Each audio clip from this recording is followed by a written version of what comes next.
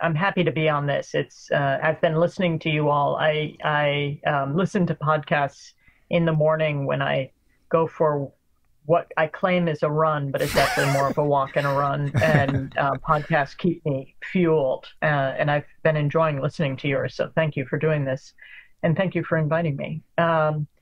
I grew up I was born and grew up in Evanston, Illinois, which is just north of Chicago. It's where the University of Northwestern is based, and where my father taught. And so that's where I grew up. In terms of where I overlapped with architecture or sort of got interested in architecture, I fear that this story has been told a lot, so it won't be very fresh to a lot of people. But so in eighth grade, my twin brother and I were in the school where my mother taught, a small, very, very small private school. And our eighth grade English teacher assigned everyone a paper to understand a profession or a future, a career, I guess you could say. And Alex, my brother, looked at law, and I looked at architecture, but I did it as a division where I wrote a 10-page history of architecture. I managed to convey the entire history of architecture in 10 pages. Wow. And then I interviewed an architect who was practicing in Evanston.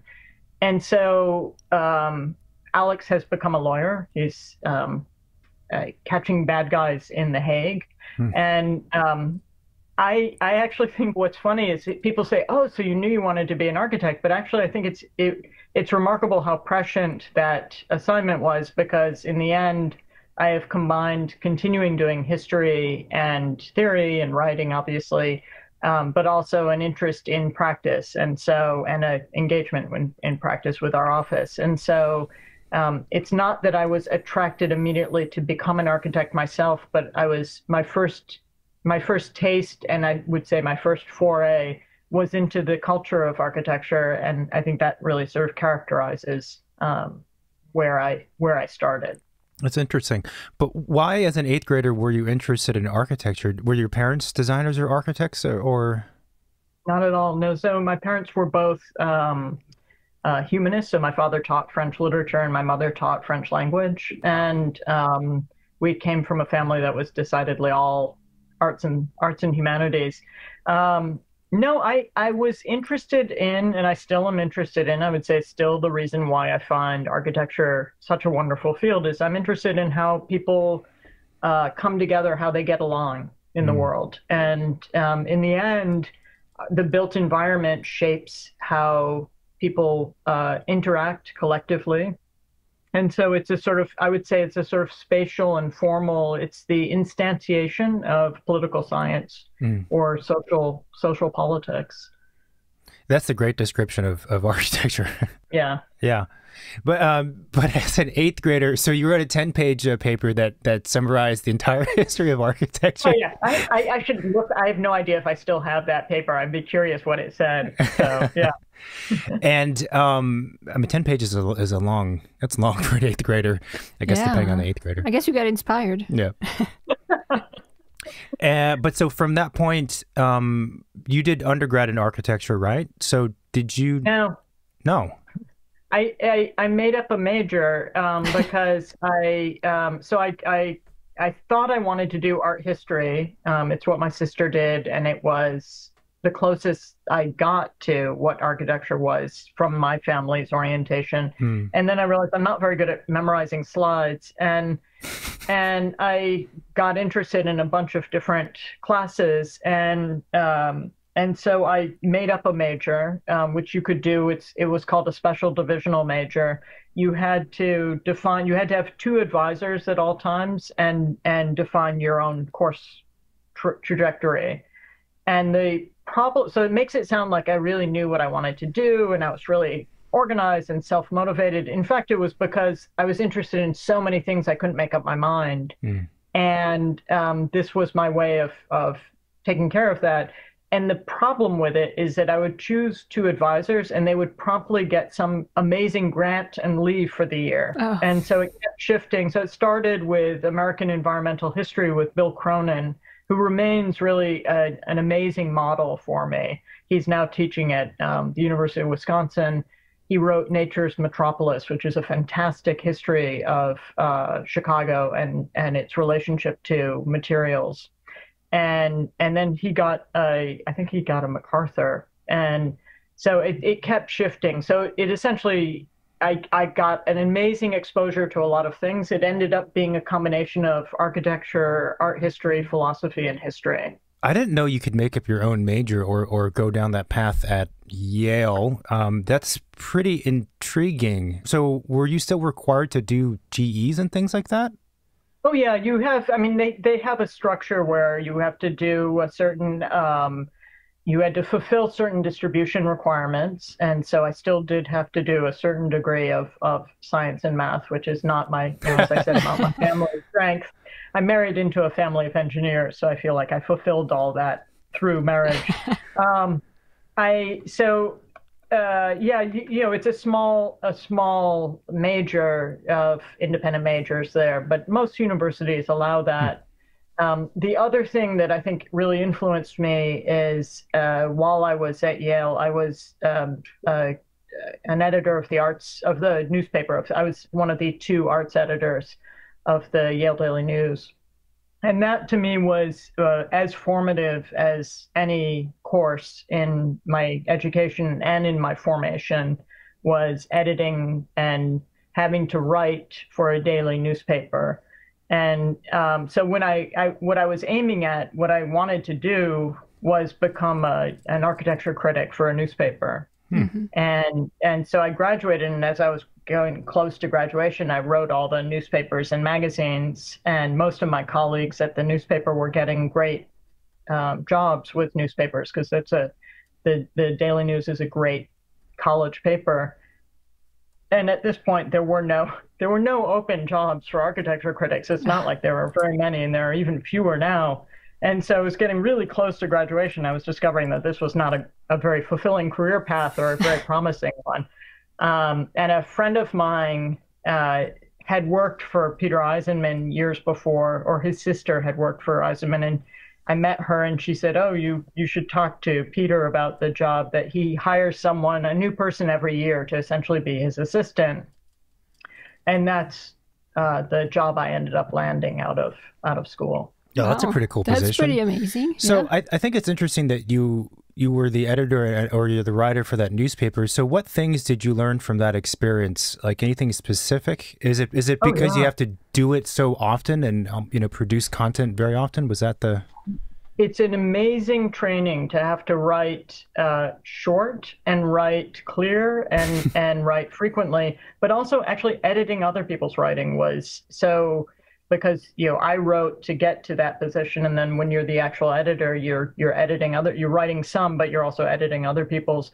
It also was an education in forming opinions, because the arts editor is doing criticism. So I was writing criticism of theater and painting and architecture. And I think that for me, that is very, very important to learn how to edit writing, and the importance of clear communication is just very dear to me. So, yeah. So is editing somebody else's writing about those different kinds of fields, does that require having a knowledge just about writing, or do you also have to have some kind of backgrounds in those fields? No, it's a good question. I mean, I would say it's a little bit, I'm trying to compare it to architecture. So if you're teaching architecture, we if you're doing studio criticism, if you're teaching studio, you don't have to have an expertise in the program necessarily. You didn't commission a library, but you can teach a student how to do a library. And it's a sort of similar thing. You know enough about, I mean, I probably should have known more about some of the fields I was writing about probably. But my father also taught modern drama. So I actually had a lot of training in theater, understanding theater through literature at least. And so, it's not like for example, I never wrote about music because I'm hopeless with any intelligence on that front. And so I think I think it is sort of akin to teaching studio, is knowing enough about a field, but also knowing how to make it better. And it is through the writing in the same way that, form and space and teaching a studio and organization and program and materials are things that we know no matter what the program is or the site. Right? Yeah. It makes me think that one of the interesting things, I suppose, about being an architecture teacher or a critic at a review, and by extension, maybe also an editor and writing, is you're meant to enhance and improve, but not take over the piece. Right. It's not your piece. There's a personality of the creator that needs to be kind of retained. I think that's really true and very important, and it is similar to teaching studio. I think the best studio critics are ones where they let the student develop their own voice while still making sure that it's not everything goes or anything goes, is the expression. So it's a very similar thing. Interesting. So at Yale, did you take any architecture studio courses, or was it?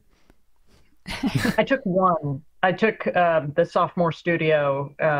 Was the only studio I took. Otherwise, I was taking mostly humanities classes. And so then, after you finished that, was there a break between your time at Yale and then you getting a master's at Princeton? Yeah, so there was a year where I was working for Eisenman in New York, and that I credit Peter largely with pushing me to apply to master's programs in architecture, because I was thinking, okay, I'll head right into a PhD program. I knew I wanted to teach, and I thought, okay, I want to teach history and theory. That's my formation. And he taught me how to draw, I think, more than my studio had. And I also worked on making models. I was his assistant during the day, which meant I did everything from edit his writing to feed his cat when he was away. So it was it was a completely big, open job. And then off hours, I would work at, so I worked on some of the drawings for the Tarani book, where it was literally just learning how to do ink on Mylar, very sharp corners. And it was repetitive, and it was really helpful to me. And so he exposed me to design. He also, I think he challenges everyone who works for him or studies with him. I never studied with him, but I worked for him, and he constantly challenged me to have opinions about what was going on in the office. And so it was an incredibly stimulating place, really smart people there. So Greg Lynn was there, and other people. And so again, he convinced me to apply to schools. And yes, that's what's fascinating about studying architecture as a graduate student in the US, is that you can enter into this field without much background, into these MArch-1 programs, the 3.5-year or 3-year programs. And you can come from the liberal arts, and as long as you can show that you have some hand and some brain, they are willing to help form you. But it means that that kind of master's program, unlike what you did, David, is very intense, because you're going from 0 to 60 very quickly in 3 years. Yeah. I've mostly taught undergrad students, and on occasion I'll sit in on reviews and whatnot for MArch-1 program students, and I'm blown away by the idea of how quickly they have to learn things if they come.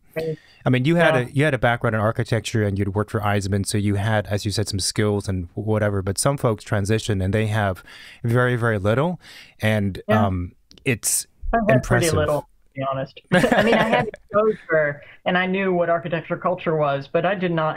I don't have a natural hand, and so it was quite a steep learning curve to learn, and structures, boy, that was hard. So let me ask you, Eisenman, as far as I know, he was always located in New York City. So during that year, was that in New York, or was that? It was in New York. Yeah. Cool. Gotcha. Cool. So you've been on the East Coast this entire time. Well, no, because after Princeton, I went to Rotterdam and worked for OMA for a couple of years. Right. And Ron joined me there, so we were there in Europe. And then from there, we came back. I went to MIT, and he went to Florida, as I said. And after my 2 years of coursework, I went down to Florida and joined him, started teaching I taught my first class there was a seminar on critical metropolitanism, and I then I did my exams by fax there. So something I don't recommend to PhD students to follow my model, because I think I didn't take enough advantage of my time at MIT. I went through it pretty quickly. I finished my coursework as fast as I could, and then left and did everything else remotely, as it were. And I think I got a lot of teaching experience as a result, but I think I missed out on the important moment of really disappearing into your work, which the PhD students really should do. So a question regarding that: how long did it take you to get the Doctor of Philosophy? Because I've come across a few PhD students. First of all, I have to say that they're so hardcore. Like, if you think master's degree students are hardcore, like PhD students are at another level. And sometimes it takes them like 5 or 6 years. Or longer. So it took me 10 years, and that's because, or actually, was it 10 or 9? It was 9, but it was because I was teaching starting my 3rd year. So that 3rd year I went to and joined Ron in Florida. It was his 3rd year of being there as an assistant professor, and we moved from there to the University of Kentucky, where we taught for 3 years. I was an adjunct, and Ron was an assistant professor there. And so when you spend that much time teaching, and I was also doing a lot of editing during that time. I was the opinions editor, not the opinions editor. That should be taken out. I was the reviews editor for Assemblage, but I kind of treated it like an op-ed page. And I also I edited the Ignacio Soler Morales book for the Writing Architecture series. So I was doing still a lot of freelance editing and writing aside from the PhD and teaching. So it took me a long time. I see what you're saying now, as opposed to being fully absorbed just in your own internal studies, right? Yeah. When you were at Princeton getting your master's, I assume you took like architecture studio, right? Like design studio? That was a design degree. Yeah. So what was that like? Because maybe perhaps prior to that, you hadn't done a lot of that kind of work. Was it a big jump to be into a design studio and to do that 0 to 60 mile per hour like you were talking about? Yeah, I mean, my whole class was in that circumstance, and it's a very, very small program. It was extremely small at the time. So our class was 6 people, and we were joined in our 2nd year by 4 people, all of whom came from UVA, if I remember correctly, who were in the advanced track, right? And so the 6 of us actually, out of the 6 of us, I think 2 had majored in architecture as undergraduates, 1 from Princeton, 1 from Yale, and then the others of us were sort of really just newbies to this field. It was hard. It was admittedly hard, and I admire the patience of my faculty who were teaching me, and I often do think of students here and everywhere else I've taught who are new to architecture, because you do have to remember how new that is. And at the same time, it's so exciting as a field, because unlike typical humanities, where you're writing a paper, you hand it into your faculty member, your professor, and they hand it back to you, and it's all a very one-on-one thing. The studio is this collaborative thing where you're learning from your classmates, you're watching what other people do and picking up skills. It's a lot of it is done through discussion. A project is the intersection of thinking about architecture, thinking about culture, thinking about society, but also knowing the technical things. Then knowing how to represent it. I think it's just an extraordinary synthesis. And so as an education, it was very liberating, actually. And so that part was just, and we had a great group of people at Princeton at that time. It was a very, very exciting time to be there. You know, I think it's a great description. And that's something that Marina and I kind of talk about pretty often is, why do a lot of architects have so much passion for this profession? I think you described it beautifully, because it's almost a never-ending and a continually evolving problem to kind of wrestle with and solve, because it's at the intersection of all the things you mentioned. And it's it's kind of a mind boggle if I think about it too much, all the things that are at play. It's amazing. It really does bring so many different things together. And when you think about it, if you think about it too much, you wonder how the hell does anything get built, right? If you start to introduce policy and zoning, and then the OSHA and health, safety, structures, what holds something up, the cost of things, it's amazing. And so I find it so remarkably exciting when you look around and see what gets built and how it changes the world around it. I mean, to me, it is a sort of remarkable thing. And so, yeah, I think teaching architecture, there's nothing more fun, right? I mean, it is amazing to have that opportunity to think about these problems and to be a little bit separate from the challenges of real practice. Mm-hmm. But I think to try and always keep those in mind so that you're not so separate from real practice that you live in la la land. Yeah. And that's a tricky balance to find, mm-hmm. I think it's very challenging. There's one question that it came to mind that we get asked fairly often from listeners and students is whether or not someone should, this is a bit of a tangent, I suppose, but whether or not someone should go and get a master's in architecture. And I guess there's two different categories of people. There's folks who would be on the MArch 1 track, so people who don't have a degree in architecture. And then there's also people who do. And I suppose I would ask that question to you if you have any thoughts of what things someone should consider if they're trying to make that decision. So if you don't have any background, or if you have a BS in architecture or a BA in architecture, you need to get a master's in order to get licensed, right? And mm-hmm. so if you want to practice and be licensed, and I encourage that, that's why you would want to get a master's of architecture.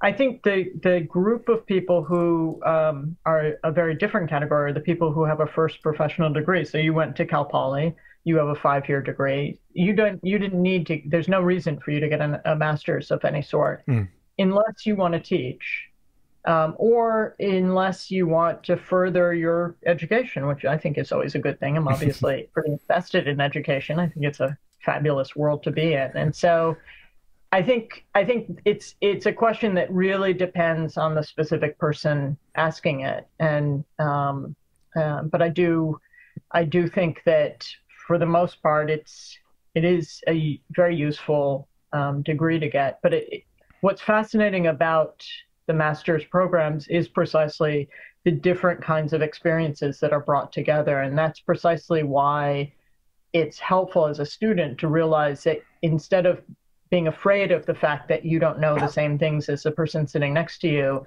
it's a huge advantage to put all that on the open and learn from each other, because you each come with different strengths. And again, that's different from, say, a master's program in math or a master's program in English or history, where it's more individualized work, and you would be very anxious once you heard that all your colleagues had a certain experience that you didn't have. Here, I think it's actually an advantage to come in with a certain kind of experience. That's an interesting perspective to have on it. It makes a lot of sense, because I think one way also to look at the different degrees as a person is advancing is that typically you assume that that individual is becoming more focused in whatever they're studying, which is generally the case. Maybe at an undergraduate level, you have a vague understanding or a general sense of architecture, and then as you move forward into master's and PhD, you kind of begin to focus on something you're interested in. But you're totally right that when you get to graduate school, you're injected with all these, first of all, much older adults you're surrounded by that are grad students, and from all different backgrounds.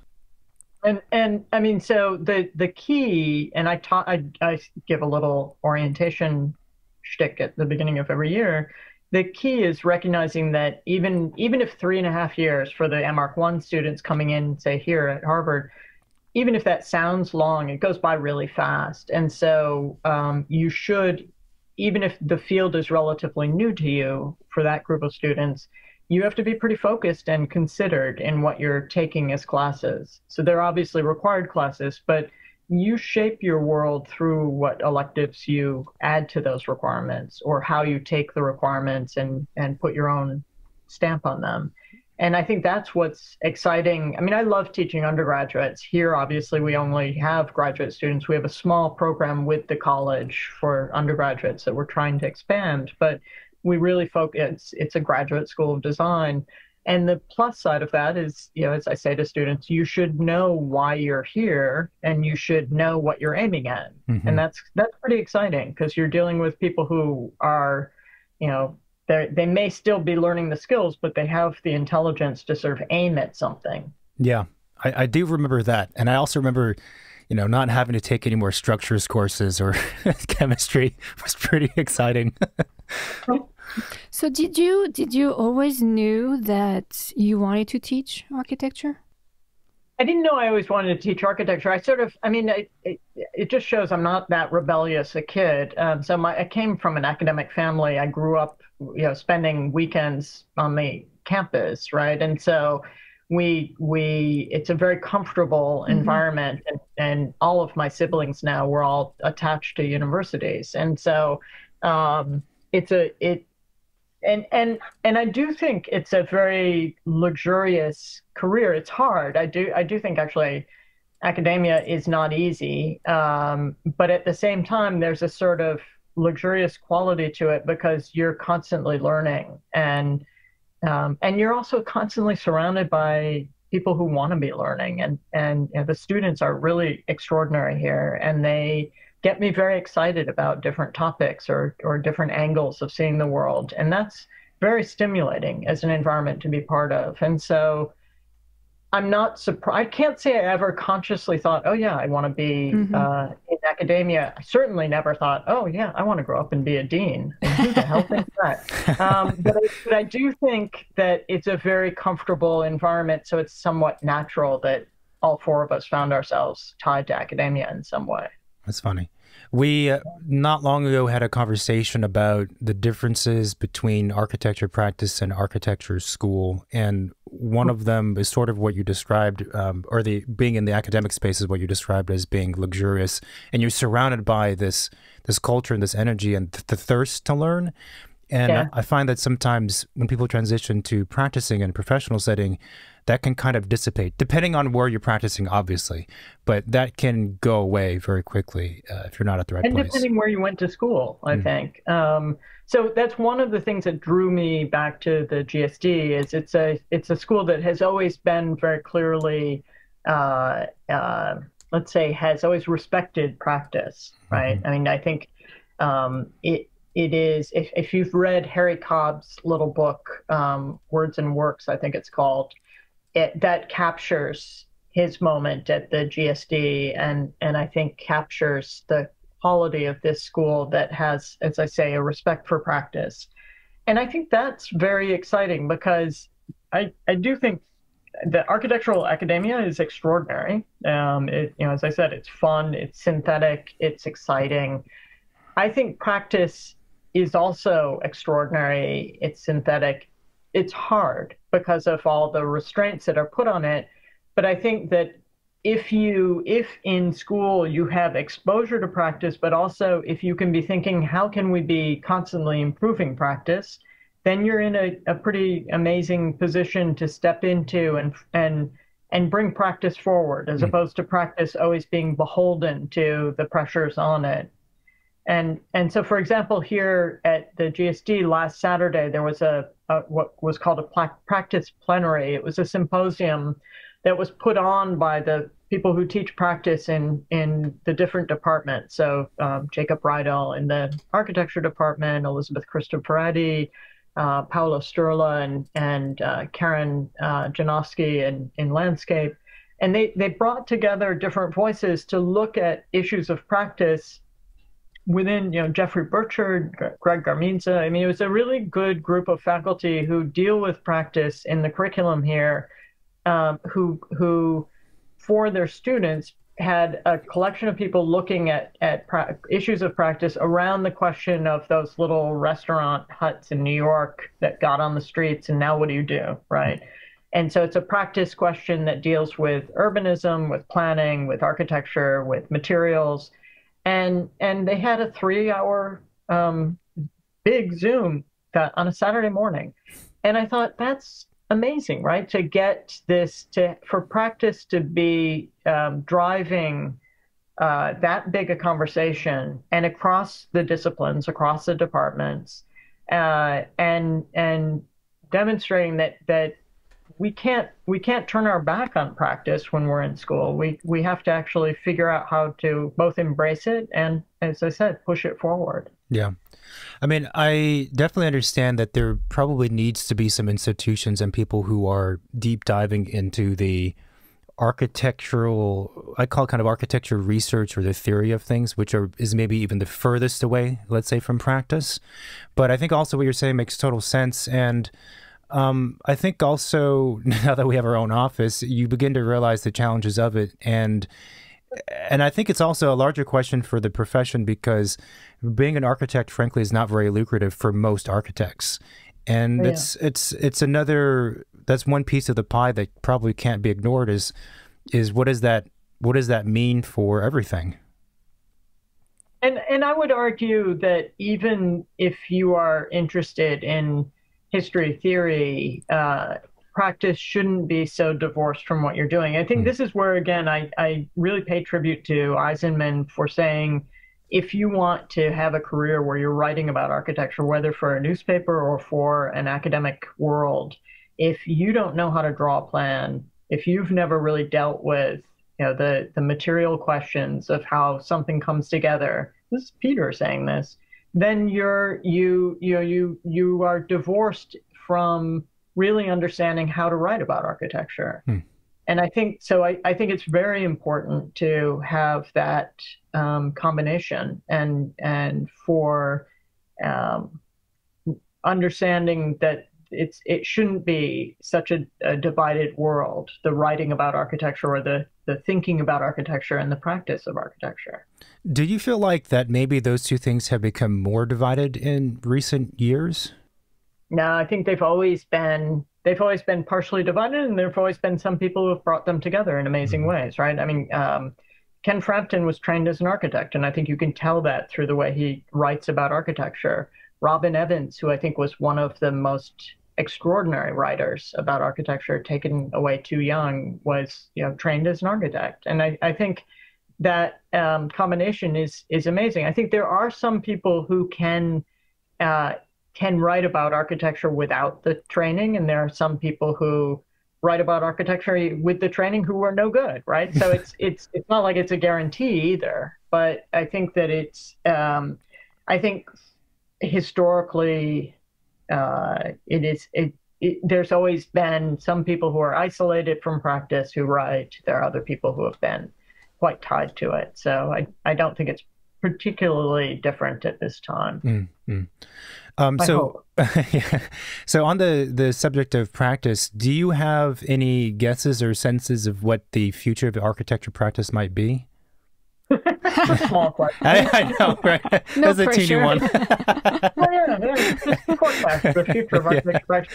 I think we're going to continue seeing a lot of the things that we've already seen evolve. I think, and here I would actually I would point you to another podcast, which is Grace Law's practice podcast that she has through the school. And I would point you particularly to the episode with Hanif Kara.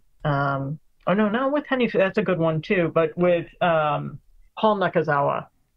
So listen to Paul Nakazawa on Grace Law's Talking Practice podcast, because Paul, who was also trained as an architect, he has advised practices over the years. He's I don't know what you would call his. I'm sure if I looked, you would have a good way of capturing his title or how he captured himself. But Paul essentially lays out he's very good at advising offices that are growing, and he characterizes, the 5-person office, the 10, 12-person office, 15 people, and then the 200-person office. and that there is a very difficult land in between.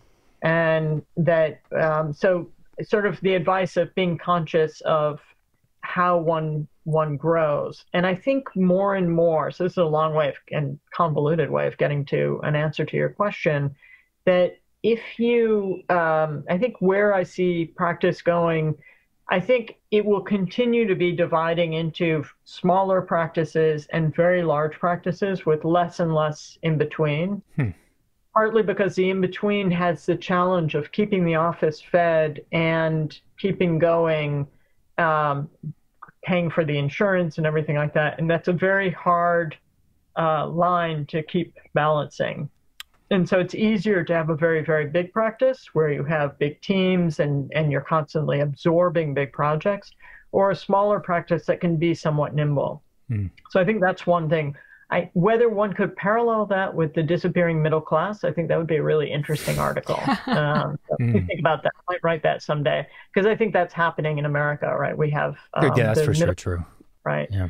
So that's one thing. I think that we'll see practice further dividing into very small and very large. And then the other thing is, I think the continued nimbleness of collaborations, of pairing with other offices or pairing with areas of expertise, of recognizing that architects who are synthetic and who are generalists don't need to have the expertise all over the place. In a way, they're like Legos or plug-in toys, where you can plug into what you need for a certain project by plugging into that expertise. So, facade specialists or MEP specialists, but you just need the level to be able to communicate with those people, and the designer remains synthetic and can remain a smaller office. So that's what I see, I think. That's interesting. That last point is really fascinating, because I think it's natural for that to occur, or it almost has to occur that way, because so many professions are becoming super specialized, like the facade designer you were describing. And we were discussing the other day that artists are kind of interesting folks, because they have innately the role that you're describing, so if I'm a sculptor and an artist and I go to design a table, and then I jump to doing a mural, then it does jump to designing a house, everyone knows I'm not an expert at any of those things. I don't have, let's say, even the pressure of being an expert. That's not my job. That's not my value at all. Right. And I don't know what that means for us exactly, but it seems perhaps somewhat parallel to what you were saying. Yeah, no, I think so. Before we were talking about different degrees in the education system, and folks kind of developing a focus or an interest when they get to the master's level. For you, did you have an interest? Like when you did your doctoral thesis, was it on a particular thing? Yeah. So first of all, already doing my master's, I had an interest. So Greg Lynn at Mitchell and I edited an issue of the Princeton Journal. In fact, I think we killed off the Princeton Journal. I think there wasn't any issue after that, the Princeton Architecture Journal. So we did the fourth issue, which was called Fetish. So I knew, already at Princeton, which was also a choice of a school that was premiating history theory, I knew that I was interested in again, learning design, but learning it while being in a environment that was focusing also on history and theory. In terms of my doctoral work, I came in with, you have to write a prospectus when you apply to doctoral programs. And my prospectus was on big projects in urban sites, because I've always been interested in things that don't fit into a city grid. So, urban parks, for example, if you think of Central Park, or if you think of the parks in Paris, which was what I was looking at, they're too big to really fit, and they rearrange the city as the city grows around them, but as they also are inserted in the city. Or think of stadium projects that are in cities, they're too big, right? So that was what I was coming in. So an interest in sort of, let's say, big projects that affect urbanism. I ended up you almost never stick to your original proposal, and I ended up working on the topic of when let's say America kind of took the international stage with World War II, how that changed American architecture and urbanism, and so how there developed a civic language of architecture.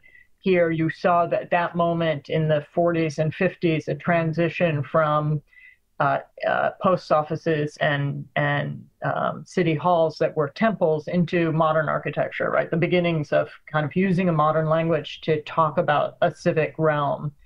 And so it was my dissertation was on that topic. First, the first chapter looked at the discussion of modernism and monumentality as a discourse and all the debates and articles about it. The second chapter was on the type of the civic building in America. And then the third was on a city, a part of a city that was transformed during this period. And it was looking at the area around IIT. So that how that institution sort of suggested a kind of urban plan through the urban development that happened around IIT and from 1945 to 1960.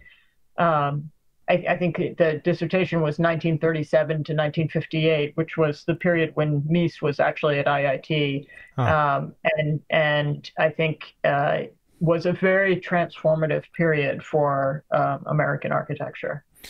Do you think that your interest in architectural issues more at the urban scale, is that tied to your interest in the very beginning? You were saying an interest in people and how people kind of interact and things like that, as opposed to perhaps, it's hard to draw delineations between architecture and urban design, I feel, but let's say for the sake of conversation that, you know, an interest in urban issues as opposed to, I'm just interested in building facades.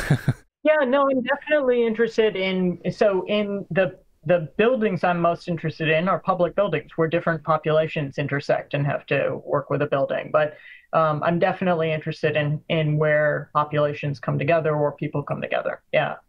So that's a good way of capturing it.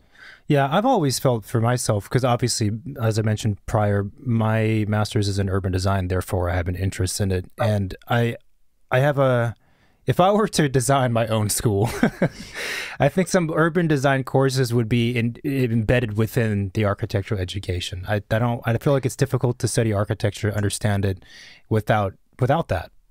Yeah, so at Rice, I mean, I think, you know, the pleasure we had of being at Rice for 9.5 years was that was a school where it was a one-department school. It was just architecture, but architecture decidedly in an urban context, in part sort of embracing Houston, which is such a 21st century city, frankly, you know, certainly a late 20th century city. So I absolutely agree that, and that's also one of the things that's, again, a pleasure about coming back here to the GSD is that you have the three departments and where they intersect. So all the courses here are departmental only for the required courses within the discipline. So the courses that you need to take for accreditation. But once you hit your electives, the courses aren't listed by department. They're listed just by number. And so the idea is that they're open to anyone in the school, and you have at your advanced courses, your option studios and your elective courses, you interact with students in the three programs. So from landscape, from urban planning and design, and from architecture. And to me, that's super exciting to see that, because I think that's going back to your question about practice. That's what we see. You know, that's what practice is you need to work with those other fields. It's you're not isolated in your own box. Right. And we talk about that actually very often, because when I studied in France, my undergrad, we would have, you know, like studio, architecture history, and then urban studies types of classes and sociology, and actually understanding, you know, population, people, patterns, their behavior in spaces I think was very informative. It probably was pretty much on the surface at that level, but I think it was pretty informative, even in an undergrad degree. You know, to kind of just be aware, just put that on the radar, and just keep thinking about those things as you design. Exactly. Yeah. So talking about Harvard and GSD, I mean, anyone in the United States knows of the school. They know of the trays. They know of the building. But maybe for folks who are abroad, and we have a fair amount of those listeners, Yeah, like how many people fit in that building?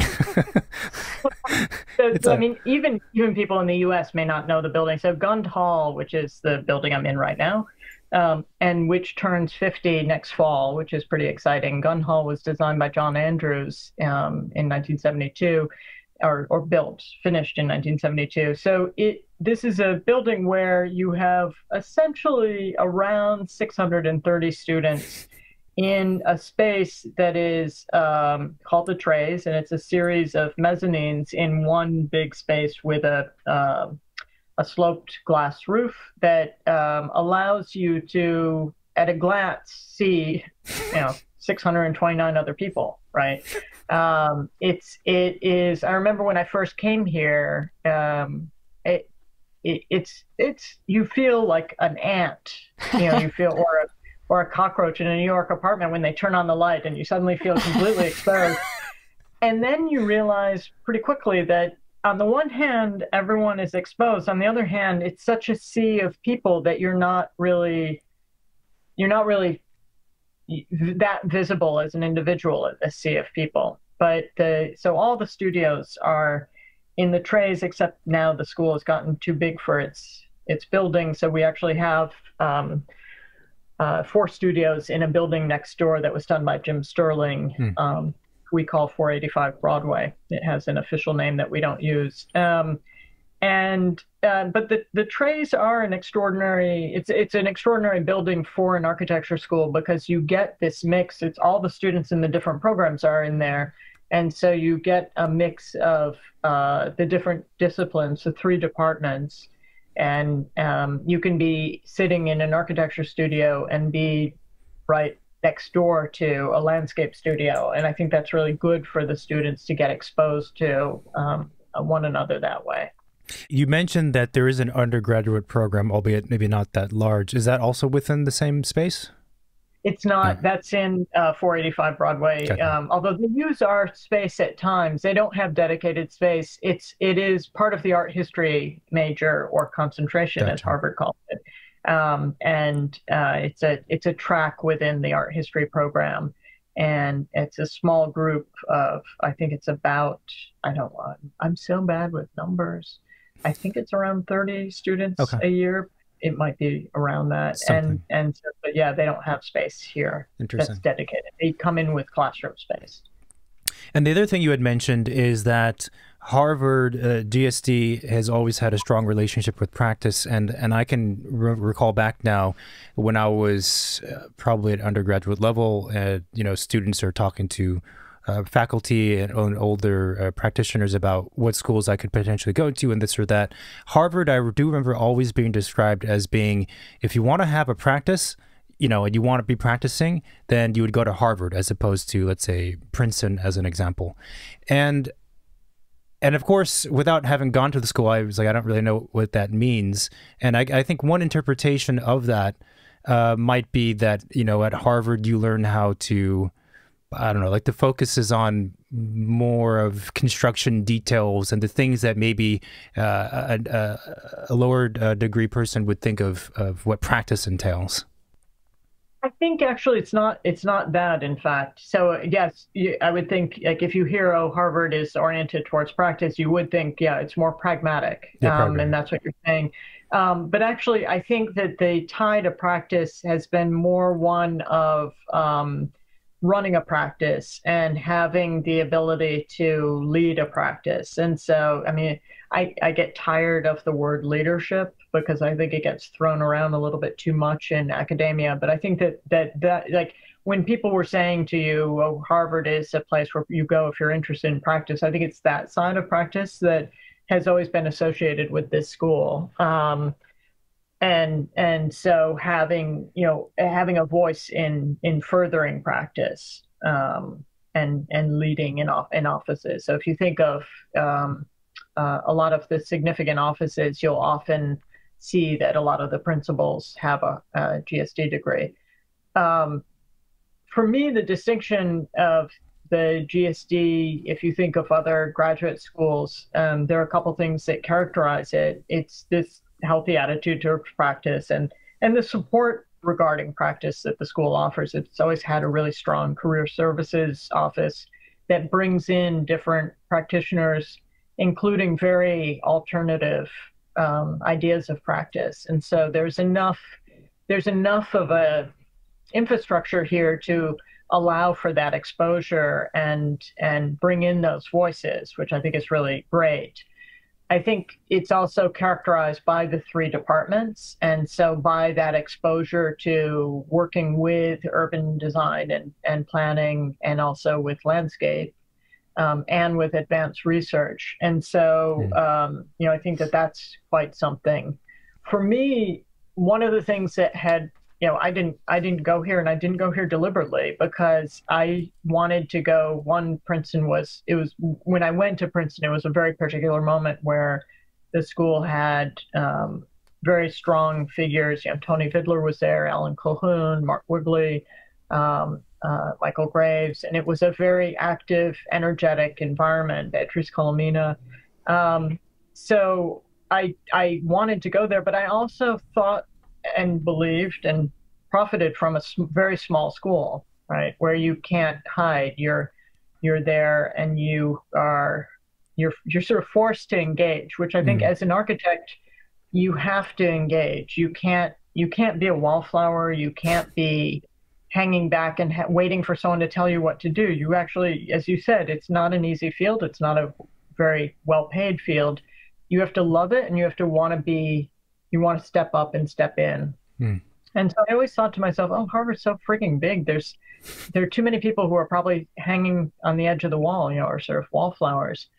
And so that was always my assumption. And then teaching here, I realized, yes, it's very big, but it's actually, it's big because it's made up of so many different programs and components. So in addition to the 3 departments, you have the Master of Design Studies, which is advanced research. It's non-studio based. You have the Doctor of Design Studies, you have the PhD, but also even within the departments, there are different programs and strains. And so it's a big school made up of a lot of parts. And so not each part is as big as we assume from the outside. And I think that's good. And meanwhile, you have the exposure to all those different parts, and you meet people in all those, the students know each other across the programs. And I think that's very, very exciting. So for me, that's what characterizes the school. Plus you have the connection to the other schools at Harvard, and some students take advantage of that, others don't. Yeah, that's interesting. I can see where that would be a very rich environment. And I think your point about maybe getting swallowed up and lost amongst a lot of people is also a good one. But I didn't know from the outside, and you wouldn't know, I suppose, that within the 600 people in the trays, that is actually a lot of different types of groups of people that are overlapping. Yeah. Exactly. It's very interesting that. And we try the studios on the small side. I've aspired to keep them down to 10 people. That's hard to pull off. And so we haven't always hit that. Our studios tend to be between 10 and 12 people. But I think that it's important not for them to get too big. That's a pretty good size. I mean, not to name institutions, but I know that the ideal number is around 10 to 12 for a lot of people, but I've seen and been part of studios that were like 24. That's crazy. And that's crazy. Yeah. It's madness. Like, I don't understand it from the teacher's perspective. How you even if you're teaching studio 15 hours a week, which is a heavy load, how do you do it? I don't understand. Exactly. No, I think and that's actually always an interesting conversation with the university, is getting them to understand that our faculty teach much more than other faculty across they spend more time with students, than faculty across the university. So I'm curious. It's one-on-one teaching. Yeah, it's very time consuming, and again, from a first person perspective, it's exhausting. It's tiring. Yeah. Like, I don't know how after the 23rd student, you can even understand what's going on. Yeah, that's crazy. Yeah. And even for the students, I mean, you can't really get very deep in your exchange with your teacher, right? Yeah. Exactly. No, I think you have to keep it small, recognizing that that one-on-one conversation. And then also the studio culture of a smaller group where it's also the other students. It's small enough that you really rely on that group. Harvard sounds like an interesting place. I'm semi-tempted to go back to school. Submit my application. No, I every day I'm amazed. Right? It is extraordinary. I just really like the idea that you would have a focus, and yet you're surrounded by a bunch of different people that are very different in different studies, but also still tied together by this very, very broad thing called architecture. Okay, well, if you want to move back east, you gotta let me know. Yeah, you guys should talk this one out. Yeah, I think so. I'm curious. Did over the years, did you notice like very specific trends that students seems to be more and more interested, or you know, starting to question more or be intrigued about?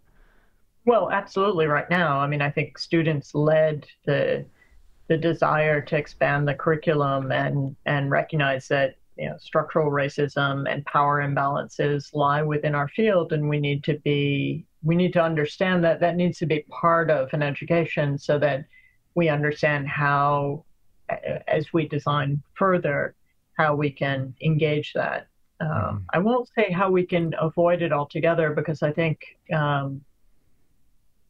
power and cities and buildings do go together, in that it's very hard to, in the end, architecture is expensive and changing architecture is expensive. And so rather than say we can avoid power or capital altogether, I think you can't disassociate the design fields from capital, but how can you avoid them being led by capital? And that's where it goes back to my desire to see practice pushed by academia, as opposed to you graduate and you enter into practice and you're simply a minion, right? Yeah. So that's one change for sure. I think there's, one change, and this is going to make me sound like an old fart, but one change is that students are acquiring knowledge through the quick screen world that we live in, as opposed to, spending time in the library and really diving into material in depth. And so I think students are more, they're exposed to more information horizontally. They've also traveled more. The world has become more accessible, but they maybe are less adept at being in depth. And so I think we were more narrow in my generation and earlier, but I would say that you really took a little more time with things. And I think time is a precious commodity today. And so for me, one of the things that is really important to introduce into the school and introduce into one's world even after school, so even you guys or us, is how do you build time into your world so that you can reflect and think deeply about things, as opposed to always feeling like you have to scroll to the next thing because you might be missing out on something. Right. That's a fantastic point. And when we went to school, it was obviously fairly recent in some ways, but it was sort of at the turning point when laptops were becoming mandatory at that kind of phase. And I think the difference between deep diving into maybe a smaller range of subjects, or narrow as you described it, versus being kind of scattered across is interesting. I do feel like design requires you to be able to get into that zone where you are purely focused on whatever that particular thing might be for X period of time. I think it's hard to achieve high quality things that are well crafted in terms of the building of it, or crafted in terms of even the concept, without having that intense focus. I think so. And so I think it is required, but I do worry that that's a very hard thing to ensure when you're teaching students. And so if you think we go back to this point we were talking about earlier of the 0 to 60 learning that you get as an architecture student, how do you ensure that part of it? Because it seems like you're synthesizing and you're gathering a lot of things. Like if you think of a studio project, it's the intersection of your knowledge of technology, your knowledge of history, your knowledge of form and space. And so it seems like it's synthetic and it should be just a sort of gathering of all this information in a way broad. And yet, as you say, it has to be deep as well. And so how do you ensure that the student has the confidence to give time for that depth? And that has to be conscious. I think it has to be inserted artificially because you can't assume it's going to happen. Yeah, I don't think it's going to happen, especially now with iPhones and Instagram and all that stuff. Yeah, exactly. You had also mentioned that maybe one of the changes in students is their interest in social issues, race issues, and all that stuff. And I think that's true. It's actually pretty remarkable to see, with the students I see, which are like fourth-year undergrad students, come to the table interested in these things from day zero. Like, we don't have to tell them, like, this is important, you have to think about this. They're already coming and saying, I want to learn about this. How does what I do affect these issues? It's like, wow, that's a big question. It's much different from, not to poo-poo on other things, but like folded origami for the sake of folded origami. Yeah, I think I think the world's a difficult place right now. It's a hard place to be a young person and be optimistic. Between climate change, social justice, economic stresses. And I think students experience all of that directly. And so it's not like they're importing a social interest that is far removed from their own lives. And so they're far more aware of these things, and it's relevant for them. So it's not surprising to me. And it makes me happy that they realize that, because again, that's where I came into being interested in architecture, was its intersection with how we live. And so for me, that seems so obvious. But you're right, for some people and for a while, it's been very removed from work. Yeah. Going back to your kind of career trajectory, I guess we could call it. So you got your PhD, and then throughout that time you were teaching. So, I didn't work on something that had been built until the very end of my time at OMA. I was able to see I worked on the Eurolil project while I was there, and then I worked on a lot of competitions, and then I helped also with writing. But it wasn't until quite late that I saw something built that I had drawn and or helped draw. I'm not going to take credit there, but had helped draw, and that's, I think nothing beats that, right? So for me, architecture had remained pretty abstract through my studies at Princeton and into the beginning of my time at OMA. And at that point, I think it became quite interesting. And then I went back to the more abstract world by starting my PhD.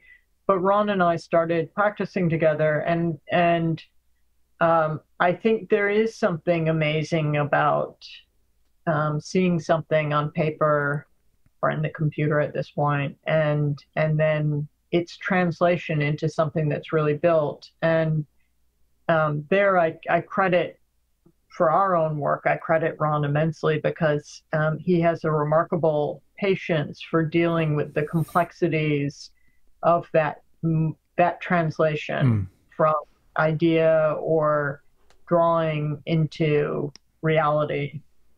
And all of the things you have to think about when one surface meets another, or when one meets another.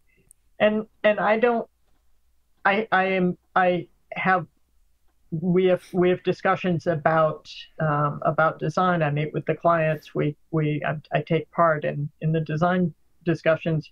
I don't draw the work. I don't do the detailing, and that's partly because I have this job here, but partly I don't have that same patience that he has, and I really admire. And so I find that being tethered to the office and to that process of seeing work translated into built work is what it still really affects my writing and my thinking about design, my thinking about teaching, my thinking about a school. And so, you know, it goes back to what Eisenman had pushed me to do when he pushed me to get an MArch instead of a PhD at the beginning there. That's great. That's also really difficult to do. I mean, I say this because I know so many people who, let's say, are around our generation and they are sincerely interested in practice and also interested in teaching. And the conversation amongst a lot of us very often is, I feel like I have to choose one or the other because I don't know how I'm going to manage to do both. And it just occurred to me when you were speaking, and this would apply to the two of us because Rita and myself have a practice, is, well, partner with someone. Not that you would choose a life partner just for that, but I mean, that's, I guess, one way to do it. But it is always this conversation of like, what do I do here? Because I want to do both, but I don't feel like I can commit to, you know, and do well in both sides. Yeah, I mean, I think I'm constantly feeling like I'm a dilettante in so many different things, right? I feel like I don't have enough time for my writing. I don't have enough time for our practice. I don't have enough time for teaching. I don't have enough time for running a school, and don't have enough time to just, you know, live. keep abreast of the world around us. And I actually think so there are times when I think, oh, this is crazy. I need to focus more. It's a little bit, I realize I'm just continuing my made up major, right? You know, I haven't changed since I was an undergraduate. But then I do think that anyone who's really interested in what they do will probably always feel that way, right? That you always feel like there's more you can do. And instead of getting anxious about that, sort of revel in the fact that you always like what you're doing. And I think that's, you know, so it's a more positive way of seeing that, instead of feeling like you're crushed by never feeling done with anything. Yeah. Feeling like you're always fueled by the fact that there's more to do is a better way of looking at it. Oh, I like that. I'm personally waiting for clones to become available. That's my game plan. Okay. No, but I totally understand what you mean, and it's hard too when you are passionate about having multiple interests and not have to pick and choose and just focus on one. You know, it's very difficult to feel satisfied when you have, you know, a million things going on. But at the same time, you're never bored. Yeah, that's for sure. Never bored because we're too tired to be bored. I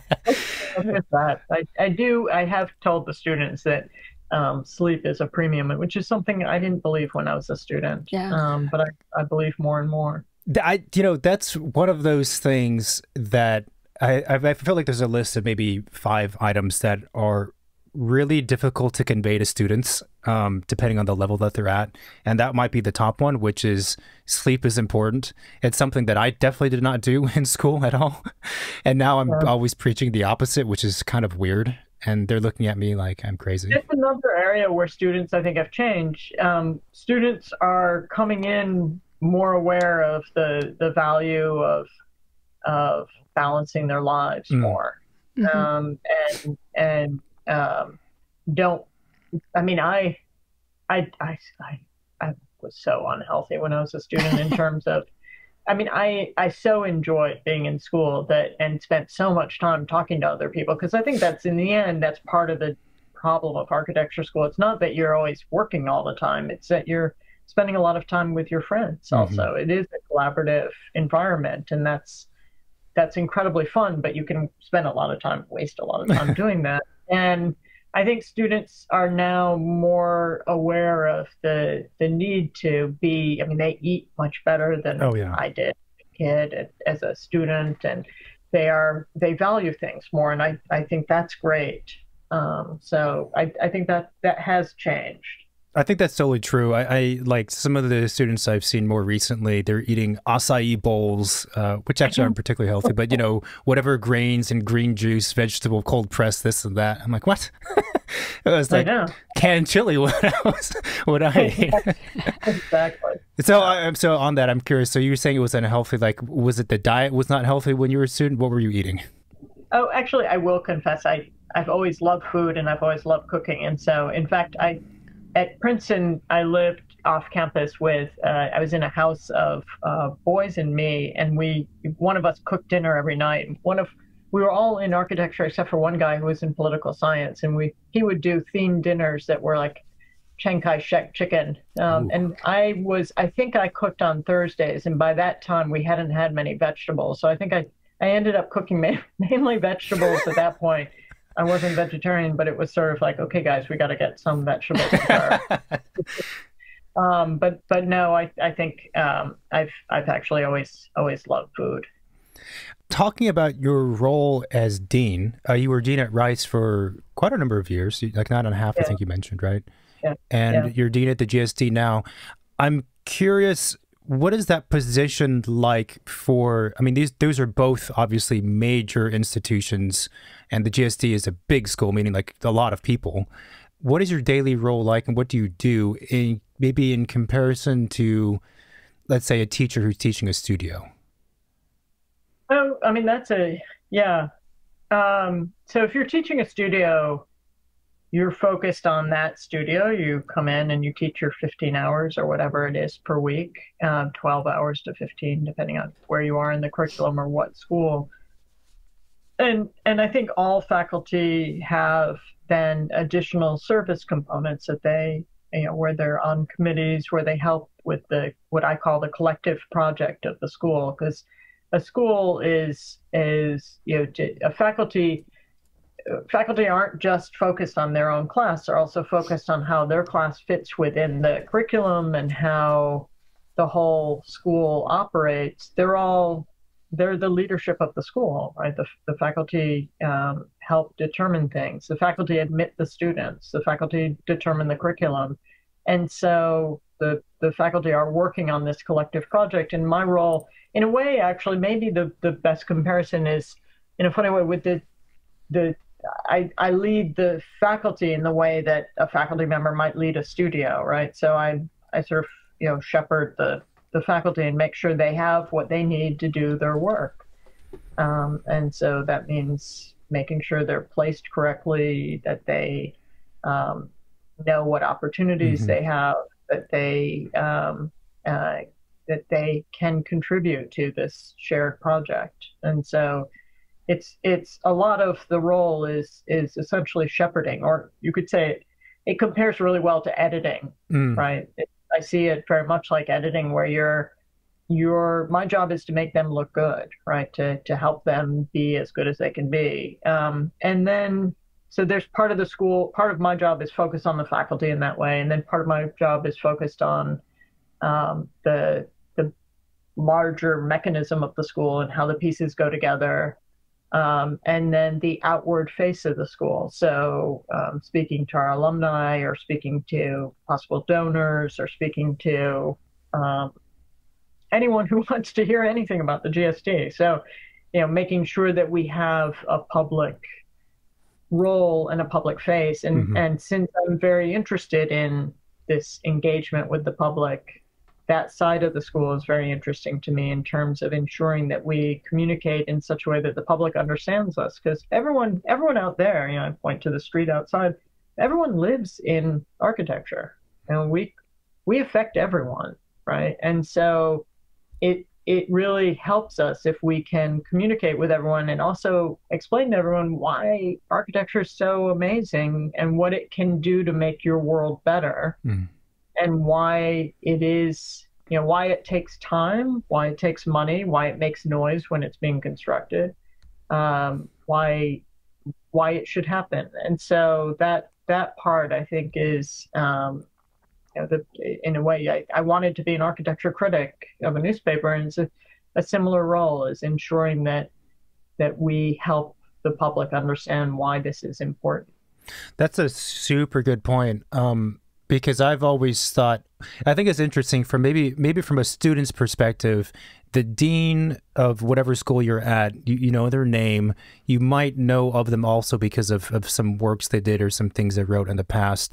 But apart from that, it's this kind of elusive position that a lot of students are like, I don't really know what they do. They're at the very top. They give speeches every now and then. But the communication part that you mentioned is so critical, and it actually touches on, I mean, that applies to the entire profession of architecture in general, because I do feel like a lot of folks don't, the folks on the street, don't really understand exactly what it is architects do, or even understand like the value of architecture. Definitely don't, and there's no reason they should. But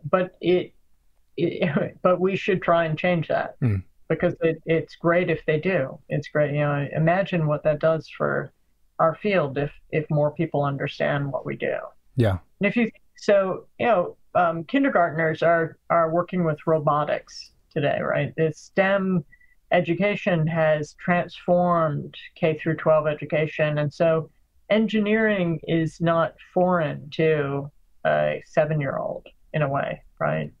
And architecture hasn't done that, and I think that's a huge disadvantage. So part of what we're doing is building out an early design education component to the schools. So we've always had the design discovery program. It used to be called Career Discovery, which was a summer program for people who were interested in learning whether they want to go to architecture school. So you do a 6-week project or a 6-week program.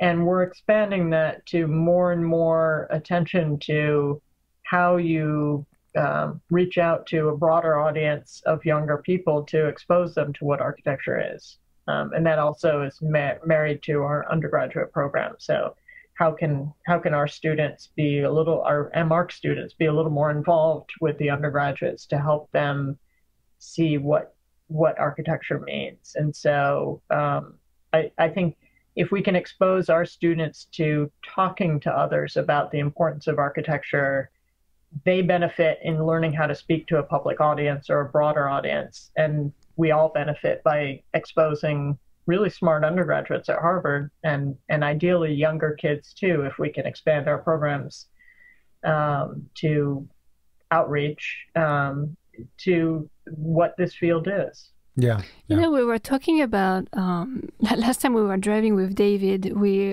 were noticing that it's funny, no one ever advertised, like any architecture offices ever advertise their services, right? Like you see advertisement billboards for iPhone or like speed dating apps or like, you know, everything, right?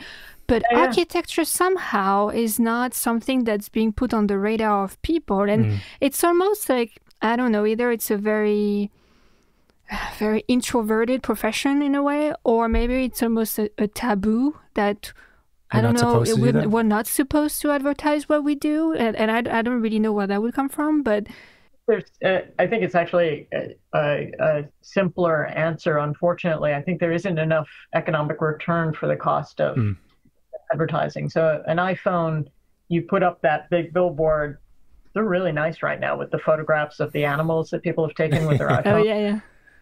That campaign, but that pays off because you sell how many iPhones, whereas an architect doesn't do, you know, thousands, millions. I don't know how many iPhones get sold in a day, right?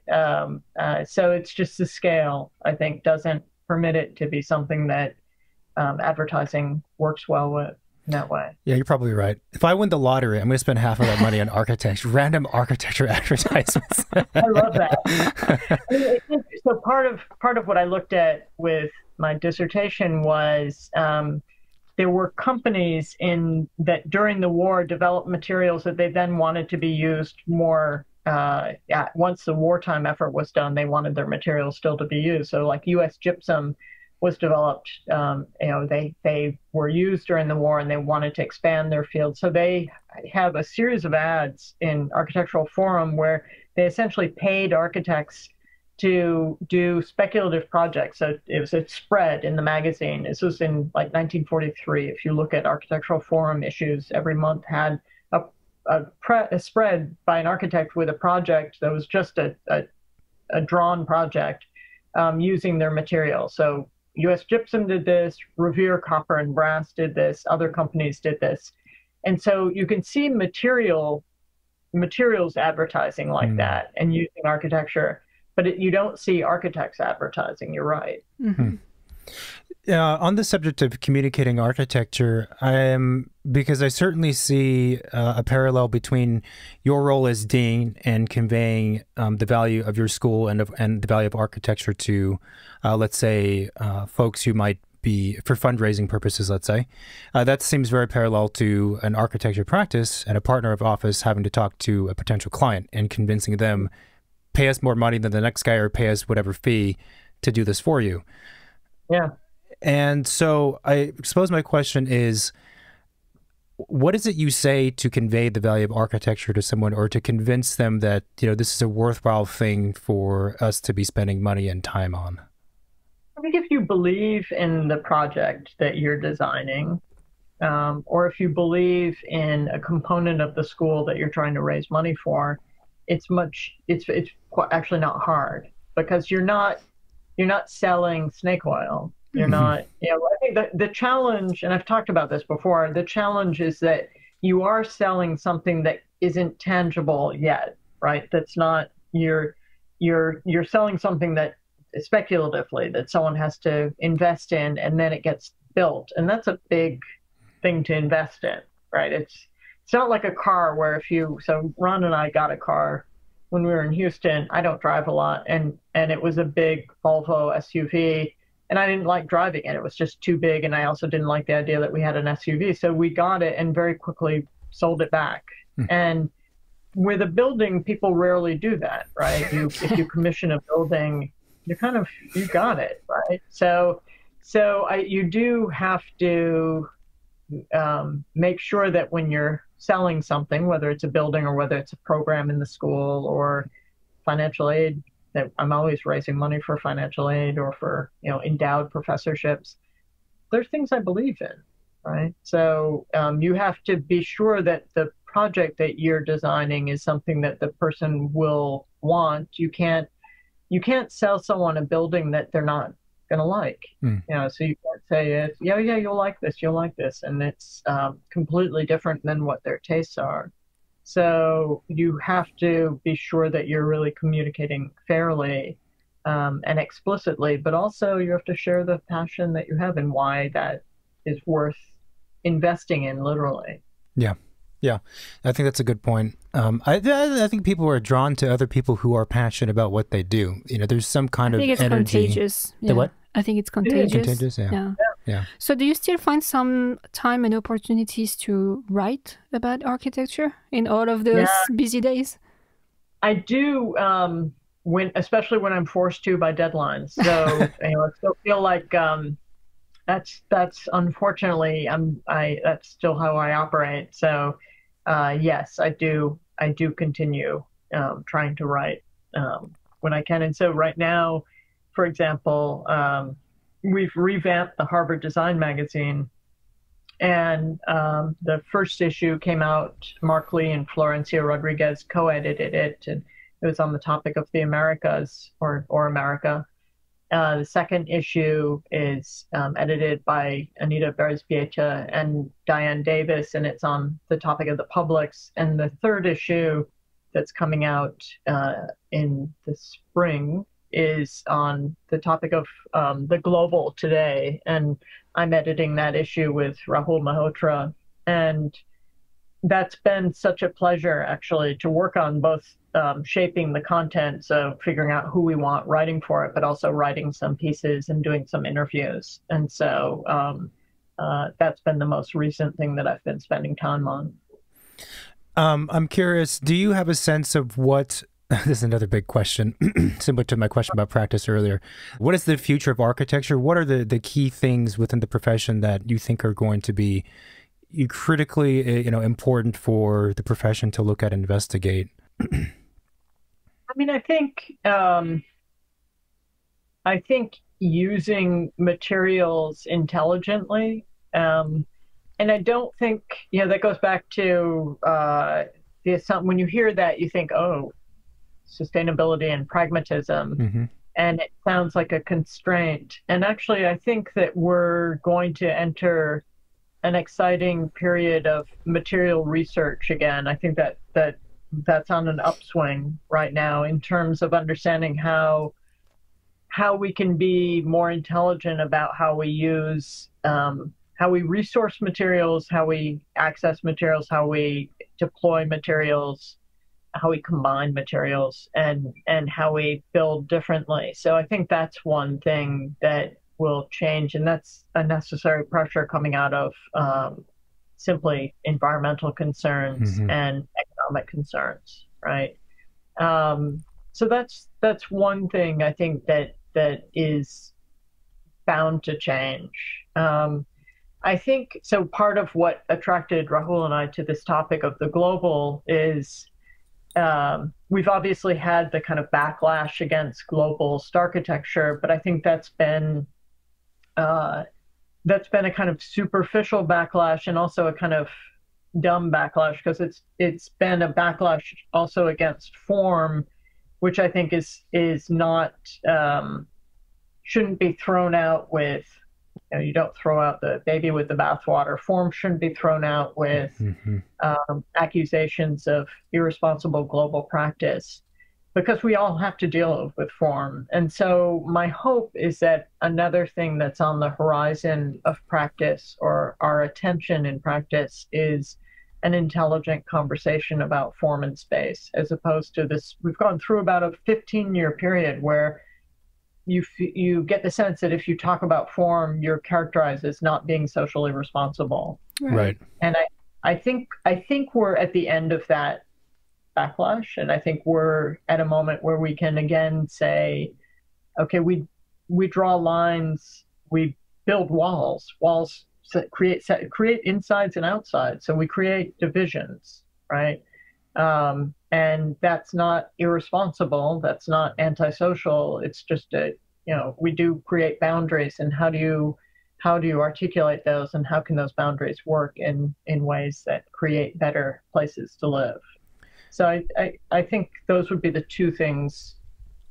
That's my prognosis.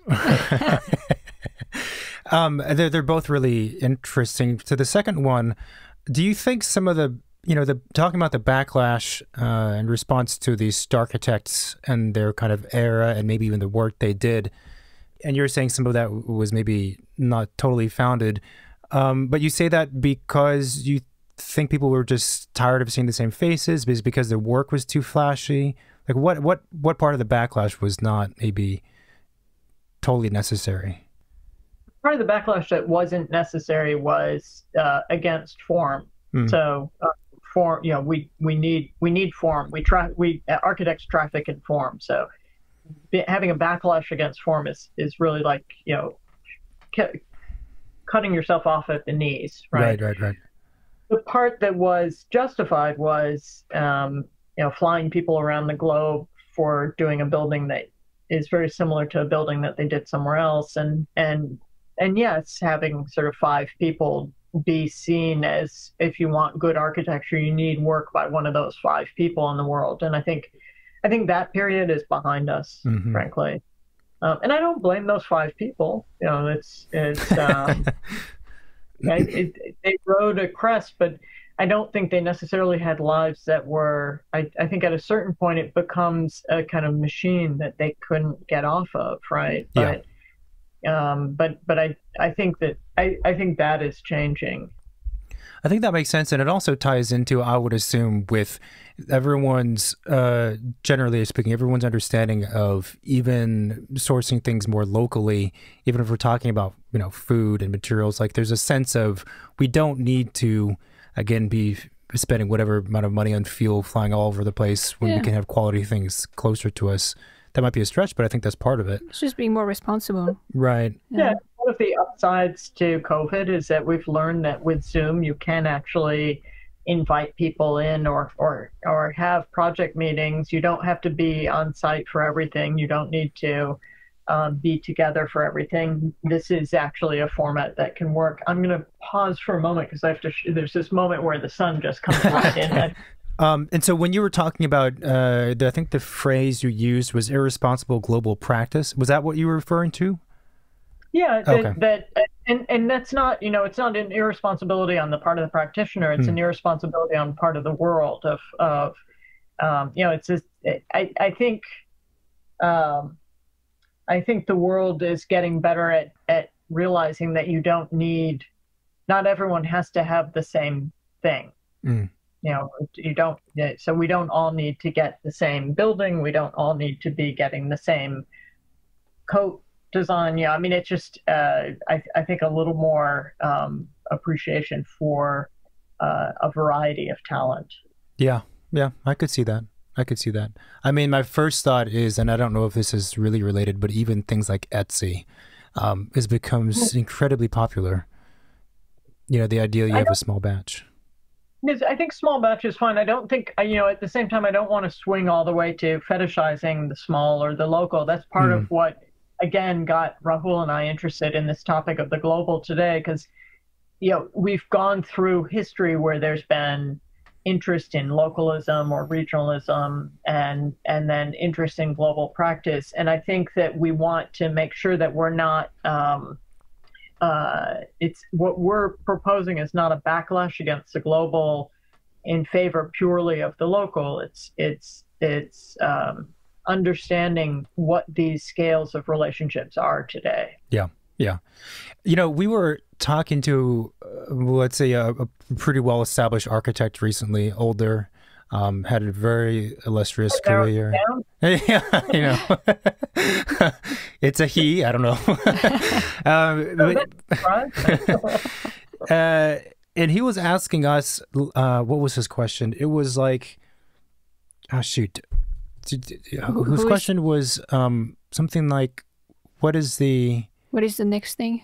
Yeah, what is the next thing in architecture, which we sort of, I guess, just talked about. But it was more like I think there were times in architectural history where there were these, not even trends, but shifts or like movements, right? There's isms, modernism, postmodernism, deconstructionism, whatever ism. And I suppose another way to think about the question is like, what is the ism of now, or what is the ism we see happening in the next few years? And I've kind of felt like there's not one big ism that's going to be in the umbrella for everybody. And I don't think that it's going to be the case. Yeah, and there hasn't been for a long time. I mean, I would say, so when I was in school at Princeton, that was when decon was pushing against postmodernism. And that's part of what made Princeton itself extremely interesting, because it was a battlefield between the two. And so you really got a sense of people had reasons for wanting one side or the other. And it's super exciting, but that hasn't been the case for a while. You should talk to Bob Somel, because he has a very beautiful lecture on idis versus isms. So, postmodernity versus postmodernism. And he's so good at putting these things, capturing these things in the most intelligent of ways. There hasn't been those kind of camps in our field for a long time now, and everyone kept saying, "Okay, what's coming after postmodernism?" We had the blocks. What was it? The boxes and the blobs was a while in the 90s, right? When we had essentially the introduction of non-Euclidean geometry through the computer. That was seen as a kind of battle, right? The right angle versus splines and curves. And I think today you don't have that kind of broad camp. There are style camps that you can see that are, I think, characterized more by representation than by actual design strategies or argument. I think the arguments are a little bit lacking today. I don't know, for a long time people said, okay, what's the next thing will come? The next thing will come. And I don't know. I don't know if we'll have that kind of collective movement anymore. Maybe we will, but I'm no longer saying that's right on the horizon. I think Ron characterizes the parallel to the late 19th century, where you have a sort of a kind of eclectic moment in architecture where a lot of different things were going on and there wasn't a kind of coherence. And I think that we're in a similar moment. For a long time when he was making that characterization, we both thought that moment would shift, as it did. There it did with World War I coming in and sort of ushering in modernism, both through technology and through design. I don't know how, I have no prognosis, but I think it's very useful to assess the moment and recognize the risks of believing that representational styles are sufficient, because I don't think they are. Sufficient in what sense? They aren't movements, right? Or they aren't right. They aren't arguments. They aren't ideas. They are appearances. Right. So I worry sometimes that they stand in for, or they're seen as ideas or arguments, and I think right now they're appearances. Yeah, on that last note, I've had this kind of theory for a while that part of the reason why that is happening has increased, I think, is because images are so easily shared that it infiltrates everyone's minds, and if we're all drawn to naturally to a graphic we like, and we find ourselves kind of role playing through that, which I'm not saying that's not a good thing to do at times as an exercise, but it can kind of filter into the work maybe too much, or stand as a kind of fake replacement for an idea, or whatever you might call it. Absolutely. Their images are so easily shared, and they're also so easily made. It's a lot easier to make an image than it is to make a building. They are also easier thing to consume, right? Because you're really just absorbing it visually. You don't really have to actually use your brain to digest it. That's true. Yeah. The question of isms and what you said, I think is great.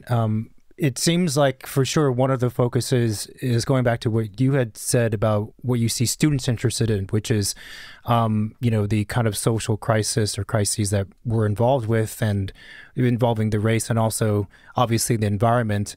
And this is obviously kind of guessing, but if those two things, the social crises and the environmental one, become, the main core issue that architecture wrestles with, it's kind of interesting, because maybe those issues are never going to go away, not in the short term at least. It's not going to be like deconstructivism or blobism goes away because we've now evolved to a different tectonic kind of trend. Like, social issues will probably be present for a long time, as will environmental ones. Yeah, I mean, some would argue that in the 60s they were very present as well, right? So I think and I think that parallel would be interesting to mine further, to understand both this. The 60s were a moment when I think architectural design was disregarded in favor of architectural activism. And I think the same thing is happening a little bit today. And instead of marshaling design towards activism, which I think is harder to do, because it's very hard to find the connections that between, how do you make the world a better and more just place through design? It's hard work. It's easier to demonstrate as figures in a crowd than it is to redesign public space, and it's the latter work that we have to do.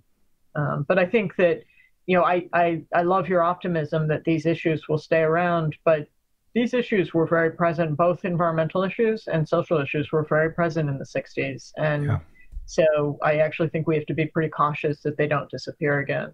Yeah, that's a really good point. The last thing with this, because we're burning through our time, do you have a favorite building? Oh my God, that's a hard question. It's the hardest question of the interview. Oh, yeah, it is. Depends on the day. It's a Friday. I mean, yeah. It's November 2021. I'm very fond of the Inland Steel building in Chicago, by SOM, in that I think that it's a building with its structure on the outside and then an open plan, but I think it's also an incredibly beautiful building in terms of the stainless steel and the relationship of the stainless steel and the glass. And I think I have a propensity to like buildings of that scale. So the other building I'll name is the Menil Institute in Houston. which has always fascinated me for being a building that sometimes seems really big and at other times seems really intimate. And inland steel is a little bit the same thing. There are these buildings at that scale, which is a kind of middle scale, that I think play a very important and interesting role in a city. So the Menil does it through its institutional program. It's a fantastic museum. I mean, it's a remarkable collection, but it's also, I think it's Piano's best building. It's a fantastic building in a neighborhood in Houston. And Inland Steel is I think it's on LaSalle Street in the Loop in Chicago. And so it's embedded within the city, but it changes the fabric of the city, even though it's a corner building in a dense city, and it's not an object building. I mean, you could say it's an object building because it's such a beautiful jewel. But I think both of those buildings play a role, play with scale, play a role in their context, and are very, very beautifully designed, formally and spatially and materially. So, and I'll do a little shout out to Barkley and Sharon Johnston, who did the Drawing Institute at the Menil and managed to do, I think it's very, very hard to do a building on a campus with such a jewel of the building as the Menil, and the Drawing Institute did a fantastic job of introducing a second building on that campus. It does very much the same thing. Awesome. But 2 more structures we have to investigate and look at on our world architecture tour as we're making a giant list. Absolutely. Well, thank you so much. This 2 hours went by super, super fast. We really appreciate it. No, it was great. Your questions were really good. Thanks, everybody, for listening to this week's episode of The Second Studio, and thanks to Sarah for joining us. It was a pleasure having her on the show. If you like this episode, then please support our show by leaving us a review in the Apple Podcast app. That's a great way to support our show. If you don't know how to do that, oh, come on. Just go to our website, actually. We have a tab that says how to do it. Yeah. It's not that complicated, but sometimes, you know, it could be an obstacle. We are also on YouTube. All of the interviews have videos on YouTube. We have a website. It's secondstudiopod.com. All of the episodes are on there. And, of course, you can also find us on Spotify or any other podcast platform, pretty much.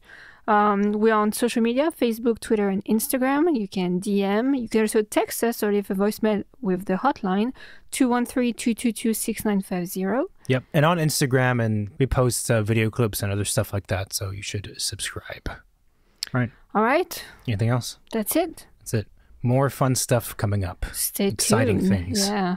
Exciting things. Exciting things. And it's Christmas soon. Christmas. Or whatever holiday you celebrate. Christmas, Hanukkah, whatever it is in your country, in your culture. Santa Day. No, wait. That's Christmas still. All right, guys. Take care. Yeah, well, okay. Okay, yeah. Talk to you guys soon. Thanks. Bye. Bye-bye.